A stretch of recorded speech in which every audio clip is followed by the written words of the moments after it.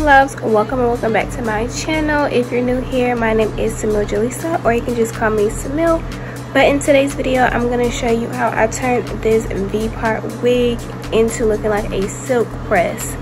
Even a sew-in. Like, this looks like my real hair. Literally cannot see the difference between my natural hair and the wig.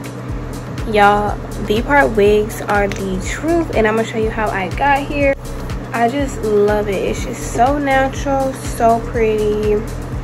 And I'll show y'all how I got this body, these cute curls. Y'all, let's just get into it.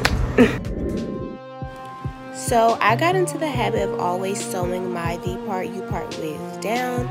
I don't know, it's just I like to just keep them on, but I don't like the tension of slipping in the clips. So I always just sew it down, so that's what you see me doing here. So I never skip out on using heat protectant on my wigs. On any human hair bundles, wigs, whatever it is, I always use a heat protectant. This is something I just started doing, and I see a world of difference. My hair blow dries so much faster, easier. The shine is there. Y'all, do not skip out on this. And on my leave out, I will use the Kenra blow dry spray. The spray is more for coilier, kinkier hair, so that's why I use it on my leave out. And y'all, it just makes a world of difference. The blend is crazy.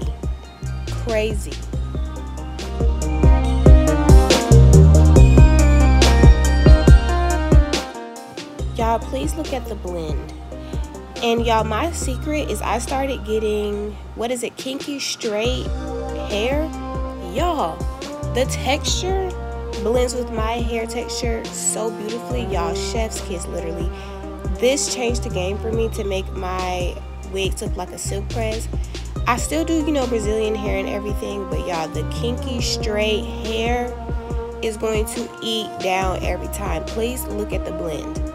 Look at the blend. And this is just the blowout. Y'all, I'm telling you, the proof is in the pudding. Okay. I did get this hair from Amazon. This video is not sponsored by any means, but this is on Amazon, and if it's still there available, I'll have it linked in my storefront for you guys. Okay, let's get into the press. So on the wig, I always use, I think, around like 415 to 420 degrees on it, because it's not my real hair. I really could care less, but I really will only do like 1 to 3 passes, just depending on how I'm feeling. I'm a one pass type of girl. I'm just so used to doing one passes, because when I do clients at school, I would never do multiple passes on their hair. So I'm just so used to doing, you know, a couple taps at the roots and then just going down doing one pass. So I'm kind of just used to it now, but 1 to 2 passes, maybe 3, just because, you know, this is not my real hair. Really don't care. I will also say the hot tools you use definitely changes the game. I got this flat iron at school. It was like a demonstration. They were selling them. I thought it was a scam, but I bought it anyway, and y'all, this changed the game for me.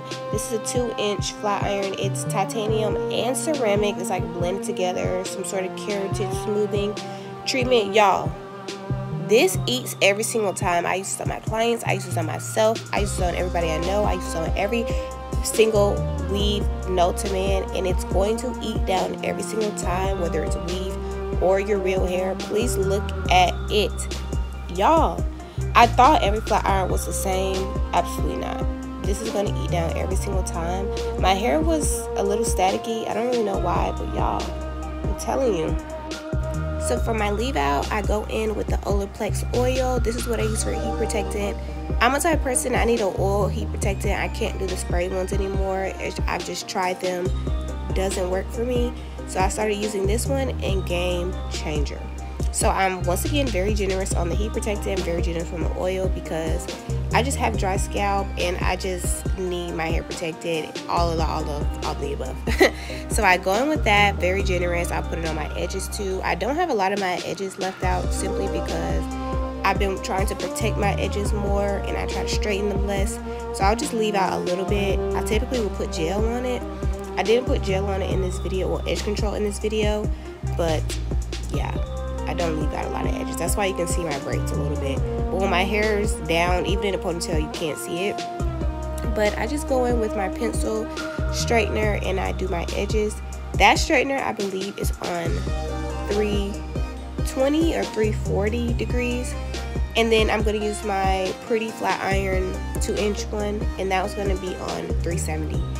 And then I also go in with my wax stick as well, but I don't go over 400 degrees anymore on my leave out because I've done buns, sleek buns. I dyed my hair blonde a long time ago. It broke off the front of my hair. So I try not to, my hair's heat damage just from previous me not taking care of my hair. But since me being in school and everything, I know how to care for my hair now. I know how to straighten my own hair properly. I don't only do one pass. I keep it below 400. Yeah. So if you see that breakage in the front, that's just from me previously not caring for my hair properly. So just enjoy me doing this. I use a little bit of wax stick on my roots. I do it within each pass because I only really flat iron my hair once every like 2 to 3 weeks, maybe 2 weeks. I think I'll do it every 2 weeks.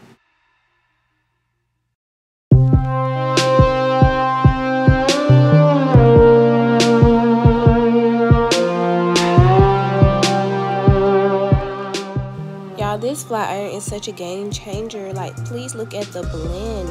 Obviously my hair is way shorter than the hair. I think this is like 20 inches, maybe 18, I don't know. But y'all, the blend is crazy. So then I go in and do my favorite curls. This just gives my hair a body.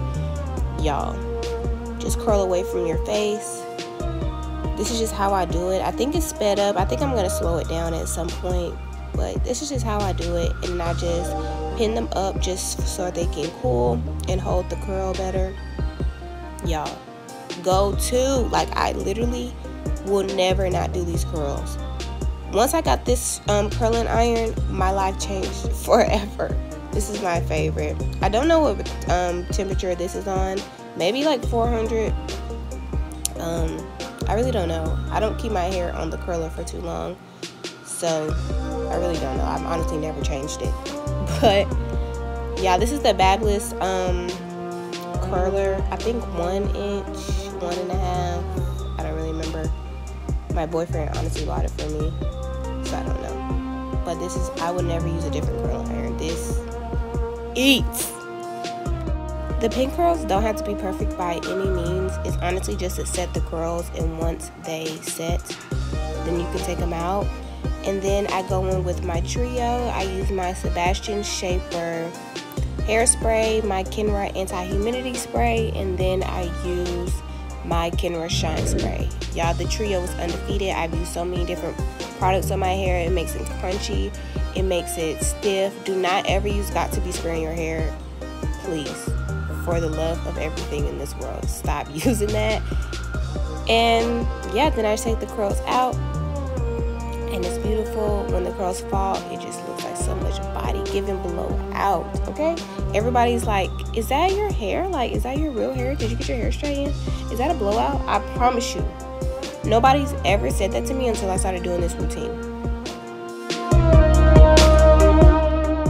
But I'm just gonna let the end run. Thank you guys so much for watching this video. Y'all, it's giving silk. It's giving silk. I would never lie to y'all. I would never lie to y'all.